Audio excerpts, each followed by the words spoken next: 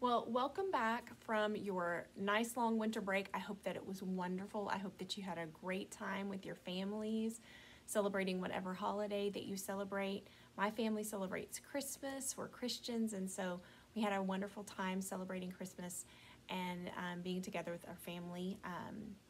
And so I hope that you were able to do the same and that you got to eat some good food and get some sleep, read some good books. That's what we did at my house. So I hope that you were able to enjoy those things as well. Now, as we hop back into school, we are going to be starting a really important unit this semester in choir. This is our UIL unit.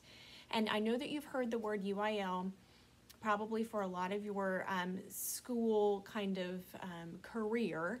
And in choir, we have a UIL evaluation that we go to, and we're going to be going to that in March. So I wanted to let you know what that involves. UIL is kind of like our STAR test in choir. It is a test, it's an evaluation.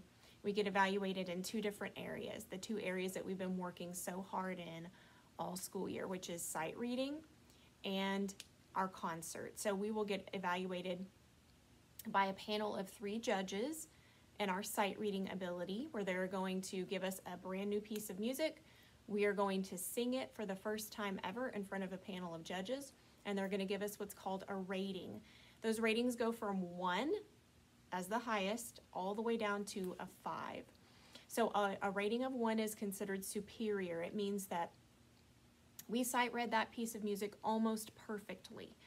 A rating of 2 means that it was excellent. We sight read it really well. We had a few minor mistakes, but overall it was still excellent. 3 is average. We made some sizable mistakes, but we were still able to get through the piece, and then it continues to go downhill from there, okay? So the choir department here at Williams, we have a really great tradition of receiving superiors at UIL. Last year, all of our groups came away with straight 1s from all of their judges. All 4 of our choirs did. So I think we're going to do a really good job this year with that as well. So that is how it works for sight reading. Get a brand new piece of music, a panel of judges gives us a rating after we sight read that music. And then we also have a concert portion that we are rated on at UIL. And it's the same situation. We have a panel of 3 judges. They give us a rating on the 3 different pieces of music that we sing for them. We are required to choose these pieces of music off of a prescribed music list. So I don't just get to go out and pick any kind of music that I want. They have a list of songs, and I have to choose our music off of that list. I have chosen some really fun music for you guys. I had a lot of fun digging and finding new music for you guys. So I hope that you enjoy the music that I've chosen. Just remember, this is music that I have to choose off of a list. So it's not going to be, you know, pop music or anything that you would necessarily hear on the radio, but it's really high quality choral music, and I always try to find things that I think you will enjoy for us to be working on. So the panel of judges that judges our concert portion, they are going to give us a rating as well, and 3 pieces, 2 of them can be accompanied, 1 of them has to be a cappella. A cappella meaning that we sing it without any instrumentation. And that's to show our judges that we are capable of staying in the same key for an entire song without an instrument keeping us in tune. So that's what we're going to be working on this semester. I do want to let you know that the sight reading difficulty is going to start to ramp up. So if any of you are having any frustrations, or if you are feeling a little confused and need some extra help with your sight reading, please don't hesitate to attend my Zoom meeting that I have once a week. That's exactly what I'm there for.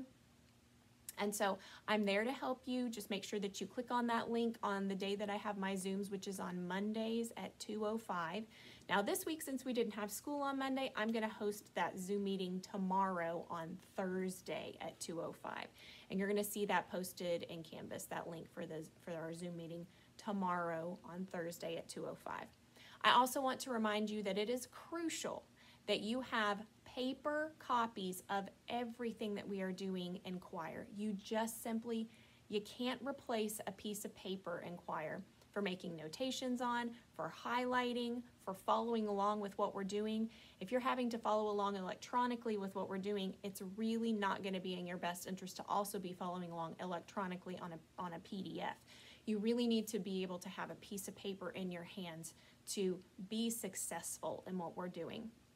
I've posted the PDFs for 2 out of the 3 of your UIL unit pieces. They are already posted in this Canvas module.